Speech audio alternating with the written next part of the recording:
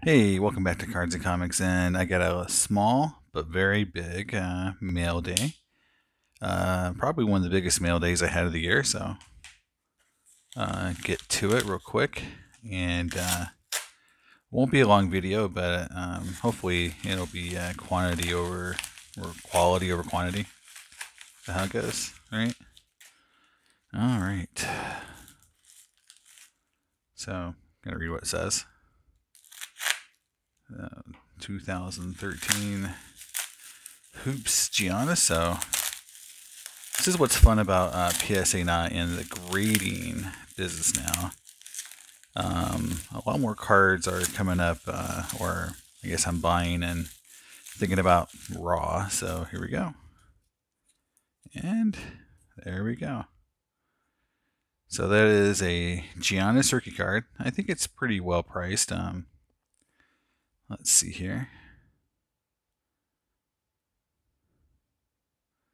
Looks pretty good for the grade. Pretty good centered. So it's a Giannis rookie card. And obviously, last year or 2 years ago, it would have been something you would have immediately graded. And now you're just kind of looking at that card going like, yeah, it's cool and it's raw. And it's probably going to stay that way for a while. Next up is, sorry about that.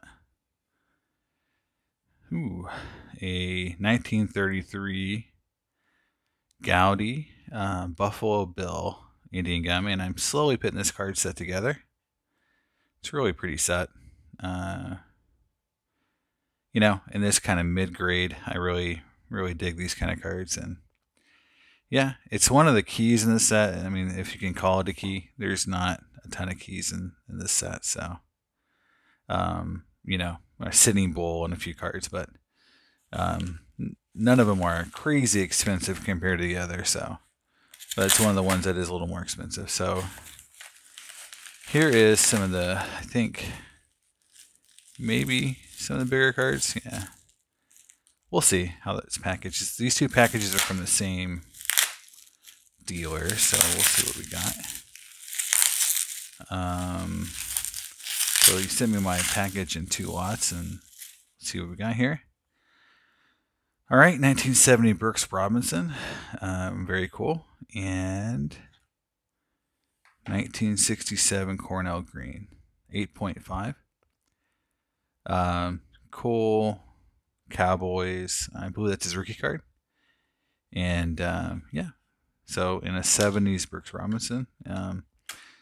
I'm a sucker for these 70s. They're so cheap still, and I think that's a cool card. I always like that full batting pose. So, all right. So the big cards are going to be here. So we will open this, and again, definitely one of the bigger mail days of the year, and you'll see why. I mean, it's definitely part of my core collection goals, and it actually completes a run of cards for me that I've been putting together for 20 plus years. So kind of fun to finally have a complete run of this player's cards. Well, not fully run, but it's from it completes a whole era, I guess. So we'll start out with a 52 Bowman Duke Snider PSA 8. I really think these cards are criminally underrated. These cards are super nice. Just in general, in some of my videos I talked about these. I really think these earlier Bowman cards, the smaller ones, are little works of art, and I just think that, after 1953, we kind of lost this style of card, and yeah, I know they reproduced it in some retro sets, but still, I think it's the real deal. It's a good Hall of Famer and a PSA 8 from the 50s, and one of my goals for the year was to increase my 1950s collection and really have a focus on the 50s. And so I've been trying to do that, and this is definitely a cool card. And I picked up a lot of Duke Snyders this year because, in all honesty, the Aaron's and the Mays cards are so expensive that I can't pick up the 50s cards like I could have a couple years ago. So Snyder is definitely more affordable, but his cards are so cool, and he was a great player, and I don't mind having, definitely don't mind having a 52 Bowman. So next up, if you saw it, was the 71 Lou Brock, and I'm a sucker for 71s. I really like this card, a Brock. I think it's a really cool Brock card, and all 71s, if they're in this high grade, I mean, they just look really cool. You can see the back. Again, one of the first times, and maybe the first time they used the double photos, front and back. They didn't really do it again for a long time. I think it took a long time before the double photos to come back. Yeah, really glad I don't have this card, so it kind of helps complete some of my 71 cards for sure. And it's an 8. And next up is a 64 McCovey 8. And I actually really like the 64 set. I think it's a super clean design. And then if you get them well centered with some color, they are, I think, really pretty cards. And I know a lot of people you go from 62, 63, 65 and kind of overlook this set. And I've had a lot of people compare this to 67, which is kind of another basic design, but I really think the 64 set's underrated. And when they look nice, like this card, I'm really happy. And then you can see the back, and it's a pretty good back. I'd say it's a little above average. It's a little off center, but has good color. So sometimes this orange can be very faded. Okay, 64 Willie McCovey.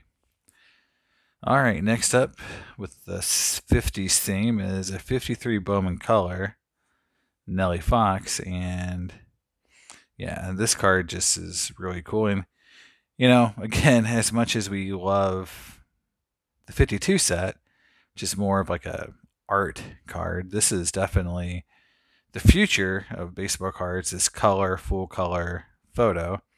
And no set did it better than 53 Bowman. Just, the big set really, or the big cards really showed off the photography. And if you know the set, it has some really cool photography, and kind of, was the first set to really, be so simple, but it, showcased the player, the uniforms. I mean, these is when the uniforms are just, the best, I think. And these cards really show off, the photography, the field, stadiums, uniforms. And so this set is really screams 50s to me. And this guy's a Hall of Famer, so I love to have this card. You can see the back. And last but not least, and so this is the big card, and prices are still pretty high on cards like this, but I do think for what it is, it's definitely worth the higher price. And it's a 66 Mays PSA 8, and this card completes my 1960s Mays run. So I now have every card from the 60s of Willie Mays. And, I bought the 68 earlier this year, and now I've got the 66, so I now have the entire run. And, yeah, I'm really stoked to have this card. It's the number 1 card in the set, so it's always a little harder condition-wise. So it'll obviously be in upper left in the sheet. So all the corner cards and sheets are hard to get centered. A great example of that is the 76 George Brett. It is a corner card on the sheet. That's why it's so difficult to find centered. So obviously this card would be number 1. It would be, first card in the upper left of the sheet.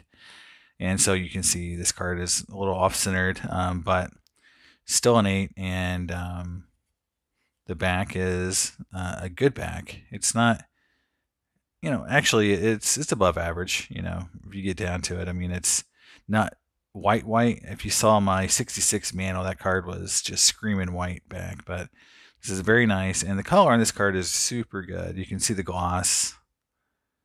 And so yeah, this card is really nice. And again, if you're a centering guy, you're like, oh, well, it's a little off center. Well, This card has a ton of other good features to it: color, gloss, corners, white borders, good bag. So it's a solid 8.